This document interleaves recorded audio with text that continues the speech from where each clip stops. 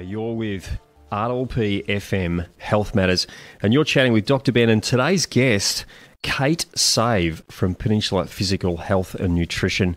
Kate, welcome to the show. Thank you. How are you? Thanks for joining us. Kate, tell us, it's the start of the year. We're all excited. We're heading into 2022.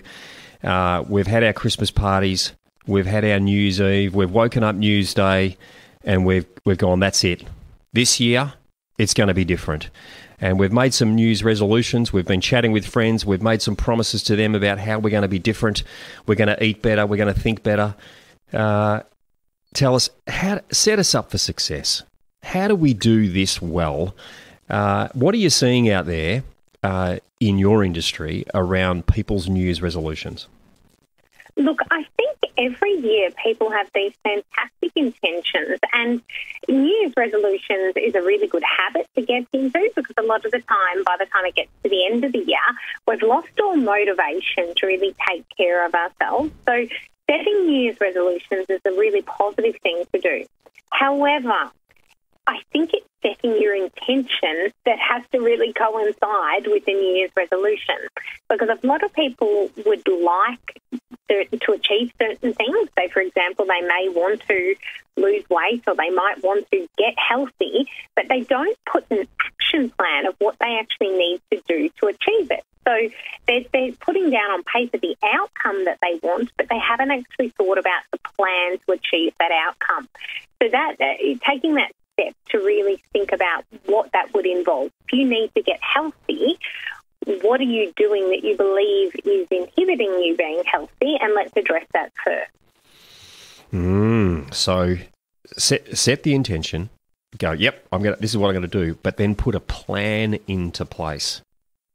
Yeah, and I guess it's really like goal setting in business. You know, you have your vision or your mission, and then you actually have to put together your objectives or your action plan of how you're going to achieve it. So if someone does want to, say, drop a clothing size or a belt buckle loop or just feel healthier, well, then they need to look at what they were doing last year that made them not be able to lose weight or made them feel unhealthy, and start to put those things on the action list. And I must say, after 2 years of COVID, I've heard a lot from clients at the moment that alcohol has become a real problem in their diet, and a source of not just only extra calories and extra carbs, but also a source of demotivation, because we know that if we drink too much, the next day we certainly do not feel like getting out and doing the right thing or eating the right thing. We're far more tempted to have that greasy meal or the carby foods, or to skip the workout. Souvlaki after a big night, 2 a.m. in the morning. Look, alcohol, I hear that a lot with my patients as well, and many in the new year have come to me and said, that's it, I'm never drinking again. And as you and I know, for many of our patients, that never again is a 3-day stint, and then they're back with another G&T. How do we set ourselves up for success when it comes to New Year's resolutions, particularly around food, maybe around alcohol? What's fair and reasonable? What are the steps that we could take, even maybe the small steps we could take to have some wins? Look, the small steps, or the smallest steps, would be swapping your alcoholic drink to a lower calorie, lower carb version, or limiting the number of drinks, not necessarily to 0, but limit the frequency of when you drink. So you might say, I'm going to have a limit of 2 drinks whenever I drink, but I'm only going to drink twice a week instead of 4 to 5 times a week. And make sure that whatever you put down in your action plan, you actually have some intention of sticking to, or the thought of that change is not so overwhelming that you can't get started. And I think that's where a lot of people end up.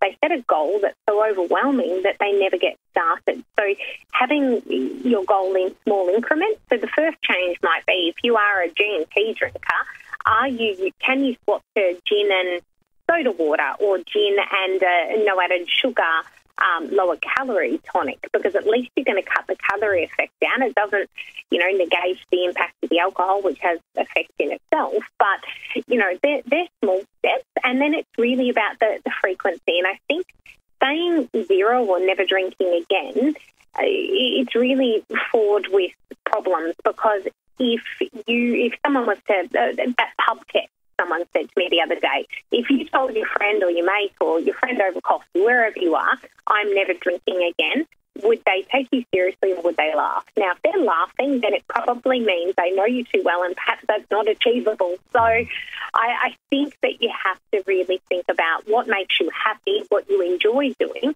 but when does it become something that is really adverse or has adverse health effects or will limit you from achieving your goals? And how much do you want to achieve those goals? Like, how important is that goal to you? If that goal is all or nothing, then you don't care when someone laughs when you say you're never drinking again, because that goal is so important that you're going to do that anyway. And sometimes that negativity can actually fuel people to stick to their goal. Did you call it the pub test? Yeah, I heard that recently and I thought that's a really good way of looking at it, because if you can't believe yourself, then no one's going to believe you. And I think it's the way that you say it to a certain extent too, because if you are really committed to the goal, you're not going to present it in a way that is going to have someone laugh at you. You know, if you're very serious about it and you've really thought about it and you have an action plan, then you're going to tell the person, this is what I'm going to do and this is how I'm going to do it. And then they'll go, that seems reasonable. So tricky to tell someone that you're not going to drink again at the pub as you swill your third beer down. Tell me, one of the things that I often work with clients when they do make a commitment, when they do set a goal, is to not make it forever. It's to make it, is just to commit for 2 weeks. Just commit for 4 weeks. Just commit for a week. Just say, I'm not going to drink, or I'm only going to limit to 1 drink a day, or whatever it might be, and only do it for a very short period of time. And so it's not a forever thing. It's just for 2 weeks. You then get to the end of the 2 weeks and you go, well, that was great. That actually felt good and I feel better. I'm going to do another 2 weeks. And then another 2 weeks, and maybe I'll do it then a month. Have you found that works too for clients, that they just set little small, achievable goals, but in short time frames as well? That's a really interesting mindset, and I think that would work for the majority of people. However, I also see the clients that would perhaps set the goal that even that all or nothing for them seems so hard, they might be better to set a long-term goal that's just a reduction in what they're doing. So I think we've got to assume that everyone's different, everyone's intrinsically or extrinsically motivated. So they either are motivated from within or they take their motivation from someone outside. And I think we need to consider how people stay motivated. So perhaps sticking to something for a full 2 weeks. If they need to be motivated, if it doesn't come from within, then they need to be surrounded by those people that are going to keep them on track, that extrinsic motivation. However, if they're internally motivated, then that's probably an easier thing to do. So, each to their own, but I think that's a great suggestion, because 2 weeks or 1 or 2 weeks in the mindset of most people, if you really want something, it's really not a lot to ask. Years of experience with New Year's resolutions and people's decision to change their diet. Kate, what are the top 3 New Year's resolutions when it comes to nutrition, in your experience, produce the biggest health, positive health outcomes that are achievable for people? What would you recommend for someone that's listening right now and they're going, yeah, I should do something? What are the top 3 that you would suggest that they might tackle? Look, one that I particularly like is not eating after dinner. And my reason for this is the things that you eat after 7 p.m. or 8 p.m. or 9 p.m. are definitely not coming out of the bottom drawer in the fridge. They're not from the veggie drawer, right? They are coming from the top shelf in the cupboard, or they're hidden in the back of the freezer. So I think not eating after dinner is a really good tip. And I would extend that to saying after dinner, perhaps, have a very satisfying, healthy dinner, fill up on the low-carb veggies and salads, and make sure that you are feeling full and satisfied and you've had enough protein in the meal, and then create a rule where after dinner all you can have is herbal teas. So if you feel like a particular flavour, get a peppermint tea or a licorice tea or a lemon and ginger tea. So you're not actually putting in, or you're not tempting yourself with the things that you've intentionally hidden from yourself at the top of the cupboard. So that would be my first one. Stop right there, Kate. That is, wow, that is really, really good. Often we talk about the kind of food, the sugars or the fats or the alcohol, but just a time-limited change to when we eat, not what we eat. That's gold. I hope everyone is picking up what Kate just put down then. Rather than change what you eat, change when you eat. Gold. Number two? Number two would certainly be around having the timing between eating over the day. So, for example, a lot of the time people will have, say they have breakfast 7, 8 o'clock before they go to work. They then get to 10, 10:30, 11, and they're getting bored or they need to move around, so they think they need to eat again. Whereas if you've had a good, substantial breakfast, you really shouldn't be eating between your meals. So if you can extend the gap between your eating periods for 4 to 5 hours, then what you're actually doing is letting your body burn the calories from the food and then get into that state of mild nutritional ketosis or a fat-burning state where you start to actually use the excess calories that are stored in the body as fuel, because a lot of the time we are used to just pouring calories or fuel into our body but not actually giving the body any time to burn them off. So I think not everyone can do this. A lot of people prefer very small meals and lots of snacks and they're more frequent eaters. But I personally know if I have a substantial breakfast, so I could have a couple of eggs and a bit of avocado or some grilled mushrooms or tomatoes or something like that for breakfast, then I definitely do not need to eat until at least 12 or 1 o'clock at the very earliest, and that's if I've had breakfast at 6:30, 7 a.m. Now, if breakfast has even been delayed further, so if you're someone who likes intermittent fasting, or perhaps you're not having breakfast till mid-morning at 11 a.m., then perhaps you're not eating again until 5 o'clock. Or, so your gaps between your meals actually can become important for using the fuel that you've put in your body as an energy source, not just topping it up and filling it up all the time. And think of it like a car, that if you just keep putting petrol in every 10 minutes, then it's just going to pour out. And, human body, unfortunately, doesn't pour out. It just fills up more and more and more.